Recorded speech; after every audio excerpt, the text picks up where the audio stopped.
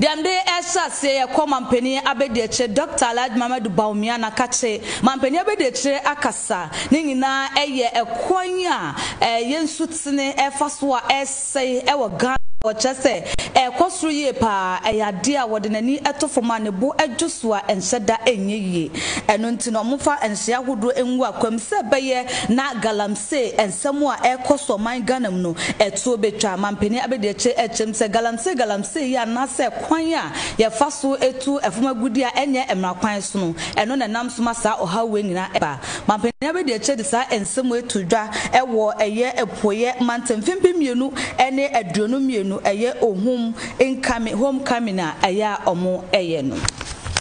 Ebuakwa empatemu no afie bia no wodi Ohumu afie de no nso ekoso ama ochehene osagefo amoatiafo pani abodwadata ewo achimabuakwa ekuropon Kyebi mu ema nananam ahemfo ene mpanimfo bebre ede amamre ahofade akoho ema ayesoronko ebre a wobo odwa na wo kasa wo ase no omapani abede ye Dr. Alhaji Mahmud Bawumia ekire se nansen amamre ene afahye so ena mpanimfo nam eda oman no amamre ahodo edi na no nso ena wonam so ede boa empuntu omampani abede echi kasa no ose se wo hwe sede nansen enipa ye enida ho ese wo men ensuo na enokre eyade a ehu wose omanfo sisi adan eben ensumontene ene bi no nso de fagudi abasa etu mche galamsey nso ese ensase no yenti ese mensi no ne nananam ahemfo eka bomu na afi enipa a wodi sensamone ni nyina no otu won ase. Our ancestors, in keeping our environment safe and clean, we should reflect on the current sorry state of the Birim River,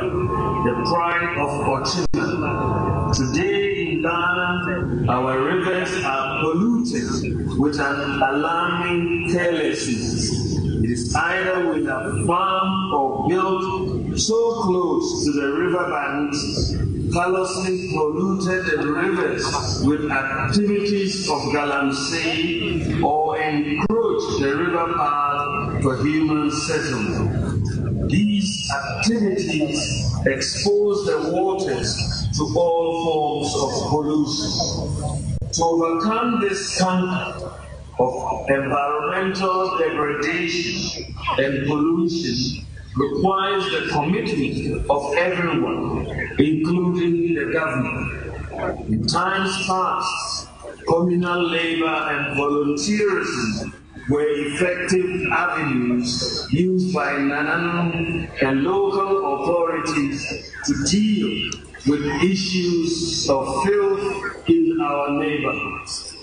This noble initiative and activity, however, seems to be lost on us these days. Ochehene osagefo amoatiafo pani otoso mienu esode ya wo kasa no ono so kasa fa enipa atan emeche environment ho wose so hwe atan ya nananom edija yen ene sabre de emabunu mpa wose wakosuku ama oman no atan ye aya na areho wose se ya ye se enipa atan ye ensuo kwaye ne nekeke ka ho no nyina no eye enipa dufude pesemi nkuminya ena ama weenum nyina aba woto aso se Ghana fo nhwe na wontuatua wonto efise etotu ankwa ena ebo ama aban yenye sika editu oman no mpon ochehene edane nani ehwe aban adwuma yefo so nso se wanyai se wode dakrope eyeye bra wobekwa koda aban adwuma ano no na eno no emoa asenti a wode to afie ohuda no so ene se kane amamre dada no de eboa empuntu a etim ho siesie ye pro adachi akodabi enya semaka afamu sa gingana ye bipa ye ya som ya semayi na emiana ye twa heart plant bi ani akodutwa aniama nso ona bebi a ye say ye na wo edutwa bia bi a wonu say na gade sala wo mu no o meko and now no the base ye planted trees na e people are involved and so he has said involved na ye ma sa dey akoso